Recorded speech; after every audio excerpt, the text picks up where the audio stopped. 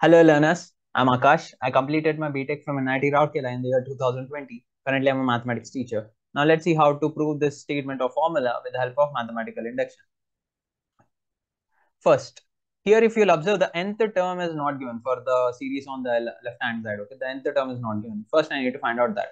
Now the nth term of the given series is n into n plus 1 into n plus 2. Why? You observe the pattern. Okay, see the first numbers on like in each term.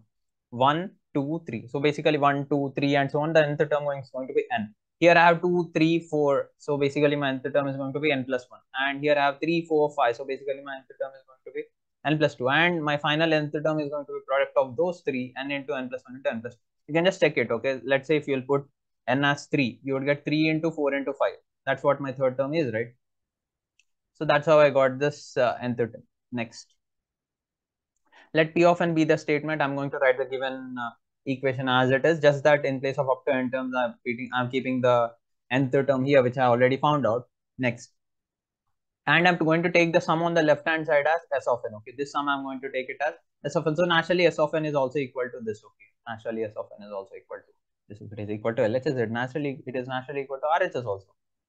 Now, so there are three parts. I need to show that the given statement is true for n equal to 1. I need to assume that the given statement is true for n equal to k. By that, I need to show that the given statement is true for n equal to k plus 1.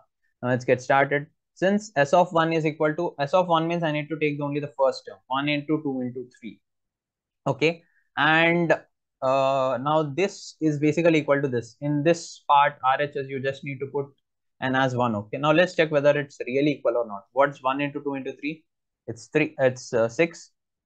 And here if you'll observe, 1 into 1 plus 1 is 2, 3, 1 plus 2 is 3, and 1 plus 3 is 4. So basically 1 into 2 into 3, 1 into 2 into 3 into 4 by 4. 4 would get cancelled. What's 2 into 3? 6. So basically that's what I got. That is 6 equal to 6. The formula is true for n equal to. Okay, one part is done. Now next, assume that the given statement is true for n equal to k and k is greater than or equal to 1. Don't forget it. Now, since the given statement is true for n equal to k, like I'm taking it, so basically I can write s of k as this. S of k is nothing but 1 into 2 into 3 plus 2 into 3 into 4 and so on up till k into k plus 1 into k plus 2. Instead of n, I'm going to put k here. Okay, because I'm assuming that the given statement is true for n equal to k. And likewise on the RHS also, I would get this.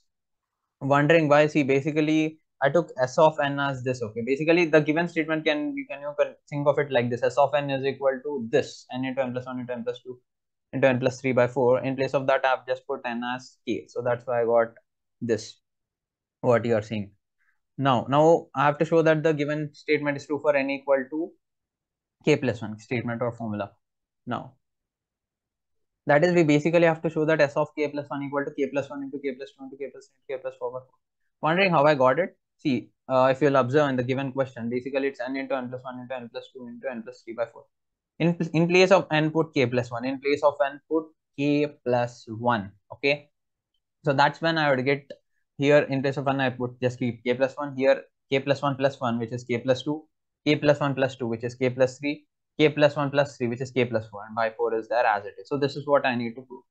Okay, by definition, s of k plus 1 is this: 1 into 2 into 3, 2 into 3 into 4, and so on up till k into k plus 1 into k plus 2 plus. See, basically s of k has k terms. S of k has like k terms in the sense they are like k terms in this. Now, in s of k plus 1, there would be k plus 1 terms. There would be k plus 1 terms. And what would be that k plus 1th term? In place of this k, just put k plus 1. That's how you would get the k plus 1th term.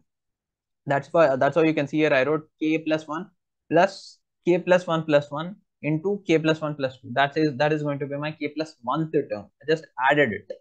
So fine. So ultimately, I would get now one more thing. By definition, 1 into 2 into 3 and so on up till this kth term. It's nothing but s of k. It's nothing but s of k. S of k plus. So k plus 1 into k plus 1 plus 1 is k plus 2 and k plus 1 plus 2 is k plus 3. Next.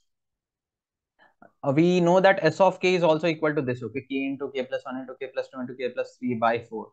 So that's what I'm going to do. Since s of k is equal to this, I'm just going to put this in place of this. Since s of k is this.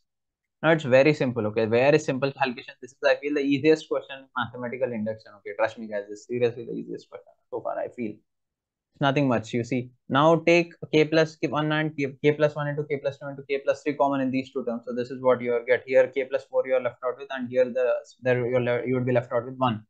So now just take LCM. 4 would go here, k plus 4 by 4. Now just multiply and write it down as it is.